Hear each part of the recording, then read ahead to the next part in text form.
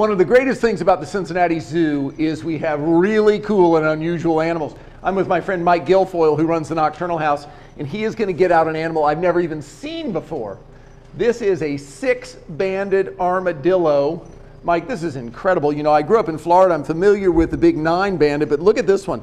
Phenomenal. His name is Dilbert.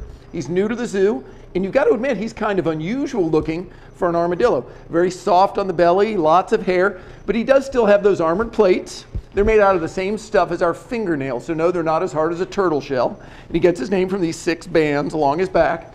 He's a medium-sized armadillo as they go. There's 20 different species. He's a fantastic animal. If you look at his face, very unusual, and he has a pretty big mouth because he doesn't just dig for beetle grubs like some.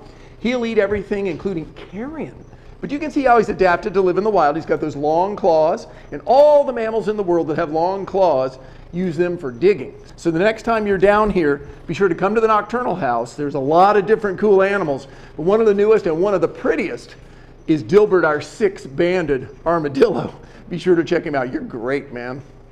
Here at the Cincinnati Zoo, I'm Thane Maynard. Yeah.